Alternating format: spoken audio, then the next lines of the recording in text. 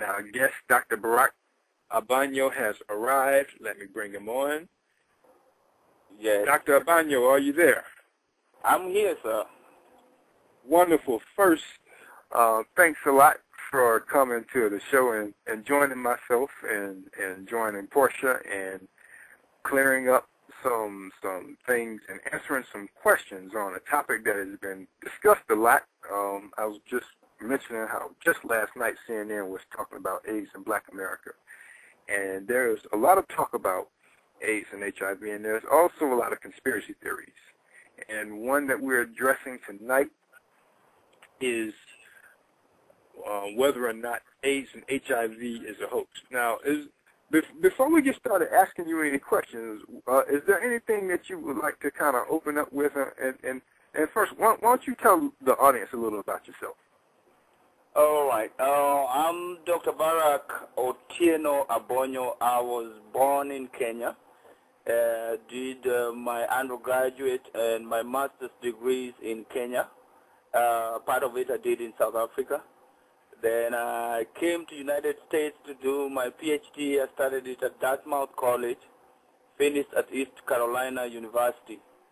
And I went ahead and did my postdoctoral training for 3 years at St. Jude Children's Hospital. As you may be aware, is where the drug for leukemia was discovered. And now I'm here at Florida A&M University. My major area of research is mainly asthma, cancer, and neurodegeneration. But recently we have discovered, or we have found, a receptor which has been believed to be a receptor that is used by HIV to get into the cells. This receptor is called CCR5. We are the first people to show that its expression is a lot in alveolar epithelial cells. These are the cells that are found in your alveolar. And some investigations have found that people who are treated for HIV, somehow they find out that the HIV virus disappears in their blood. But when they look at their lungs, they find that the virus hides in the lungs. And our postulation is that it is likely that it is using this receptor to hide in the lungs. So how is that possible? Yes. Oh, so you're still investigating it, and so that's really interesting, because one of the biggest arguments that a lot of so-called AIDS dissenters like to throw up is that the HIV virus is supposedly more dormant than a virus should be. And what would you say to that?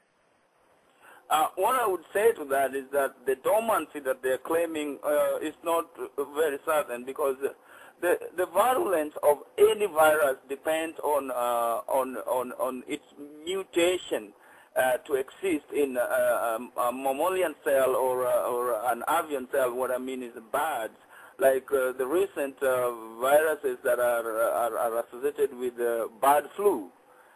So when somebody talks of virulence just depends on how much virus is there and how much is going to affect your genes or your proteins or things like that. So you cannot just say one virus is virulent and one is not virulent when you have not investigated these things and found out. I see. So it's quite subjective in terms of exactly how dormant a virus would be and how long it would take to start doing various different things. And in fact, I don't agree with that theory that HIV virus is dormant and is not virulent. If it was dormant and not virulent, then why would people be feeling these effects of HIV? Right, I mean, we have several viruses there that we are exposed to that we don't feel their effects. But because they are not, they do not affect our system that much. So if HIV were the same, then we would not feel it. Right. Yes.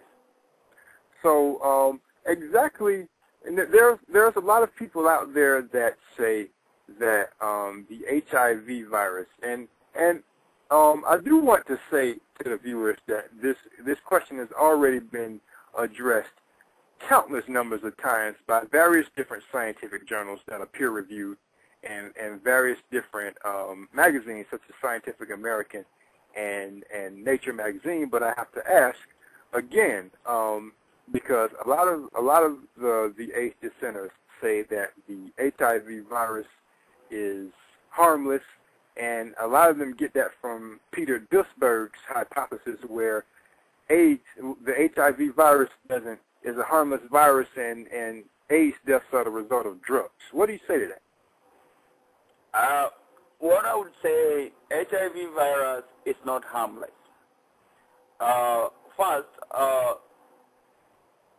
people who are having symptoms related to HIV, I think the postulation that HIV virus is harmless is based on the fact that what kills the person is not the HIV itself, but immune deficiency.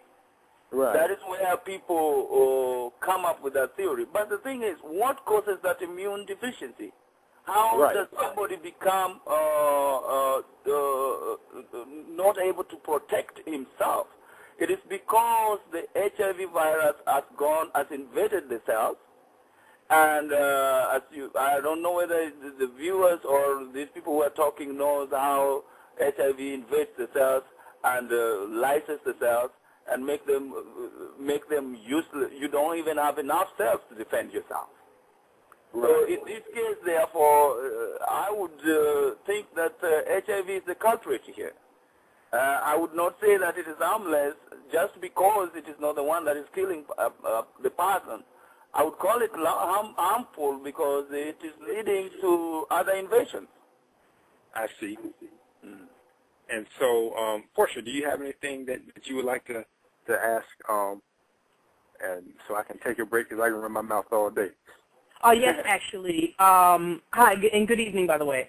I remember a few years ago when I first got out of grad school, I worked for an HIV/AIDS organization, nonprofit, and one of the things that we did a lot of research on new and upcoming medications, and you had mentioned the CCR5, which was something that I had also looked at. This is when it first started coming out, and they were kind of looking at medications to target CCR5.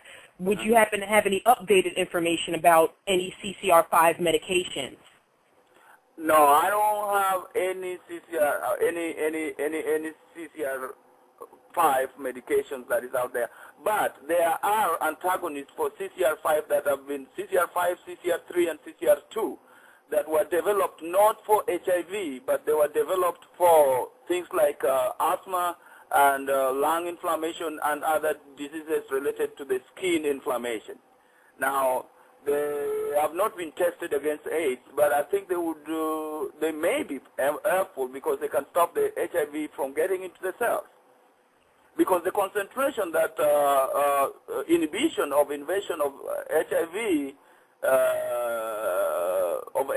invading the cells have been concentrating in limiting its access to CD4 receptors. But it has not, a lot of people have not really concentrated on CCR5. I know of a group that is trying to do something about CCR5, but there is no conclusive medicine that is even on trials there. I'm not aware of any. I've tried to look, but I have not seen any. But whether the existing antagonist for CCR5 or CCR3 could be used to help HIV patients, I don't know. And I don't think this has been tried yet. Okay. I wasn't sure. Like I said, I did this around 2004, 2005, so I wasn't sure if anything had been developed yet. But I do think that it's good that it's something that you brought up because these are things that are basically going to be coming out on the front line. These are new developments that are coming up. Mm-hmm. Mm-hmm. Yes. So is it another one, probably one of the biggest things that I hear people say is that the virus, the HIV virus, has never been isolated. Is this true? No, HIV virus has been isolated, and the structure, even the structure, the model for the structure already exists. Actually, as I'm speaking to you here, I have the model for the structure. There is the glycoprotein coat, there is lipid biomembrane, there is the internal structure, which includes the protein that encapsulates the RNA. And in fact, even some of these proteins have been used for testing whether you have HIV or not. So anybody who is saying that they have never seen, they do not think that somebody has isolated this, I don't know what they're talking about. I agree with you, and also this is basic biology. I mean, when